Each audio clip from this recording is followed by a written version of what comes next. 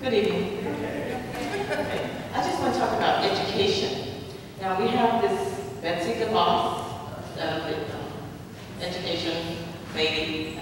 But anyway, she's cutting all the funds and everything basically for the public school. And I'm not, well, partially out of public school. I graduated, but I went to private school in my earlier years. But I'm just thinking about like she's into the charter schools. So my question is, I'm not against charter schools, but is this money coming from the schools that will be going to the public education? And now that, you know, if you don't pay your property taxes, do I have a say, like I want my property money going to this education or that education? I don't get to say that. And now they have a bill. I know you don't want me to talk about anything that's statewide or local, but I think it all still involves the education with the boss is trying to cut everything for the public schools. And I think we need a lot more money. And if we would start at the ground level with children in elementary school, pre-K, then you wouldn't have a need for all these prisons and all these things. So if you educate people while they're little, I think you can get them more involved when they're older. You just answered my question for me. But yeah, I'm a mom of 2 school-age daughters, going into 3rd and 7th grade in public school in Lancaster City, which is a challenged school district, like I understand Reading is as well. Very, very high poverty, huge inequality in the district.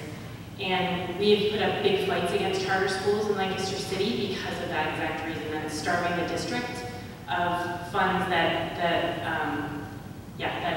aren't equitable, and that the process to do so isn't equitable. In general, I am not in favor of privatization of education, of the prison system, of the military, which are all things that are happening with our public systems and public investments, and we're getting terrible results. And from a business perspective, again, companies have no interest, there's no benefit to them to actually do better. I mean, this is off topic with incarceration, but you can apply it to education as well.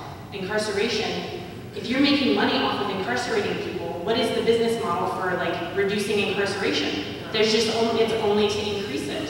Same thing with militarization. And then with education, if it's not about making sure that all kids in all segments of a city or a community, and like we know in places like this, the disparity is huge. Making sure that kids have access to that education without it being stripped apart into charter schools is something that I would definitely fight for. You know, there's an ecclesiastical component to politics. Sometimes you fight to pass great legislation, other times you fight to stop bad legislation.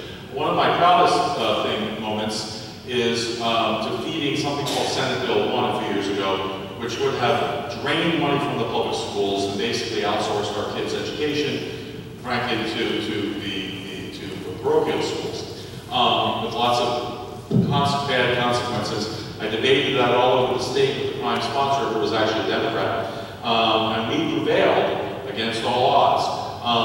I think public school money, public money should go to public schools.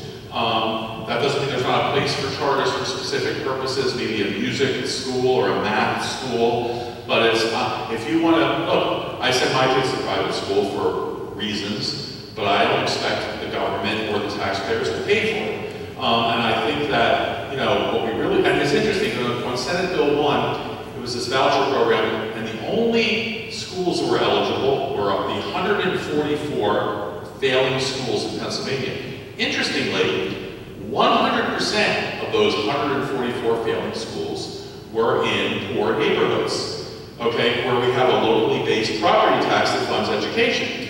So when someone tells you money doesn't matter in quality of education, you don't see 100% one-to-one correlation in anything. This is the first I've ever seen. But not one wealthy school was failing. All poor schools were failing. And the leading person who was putting money into that voucher program to try to beat us was Betsy DeVos, who I've been dealing with for a long time. I'm on the education committee. Education saved my life. The opportunity to go to, you know, I had great public school teachers. I got to go to college. I got to go to law school. If I didn't have those opportunities, I don't know what I would be doing now.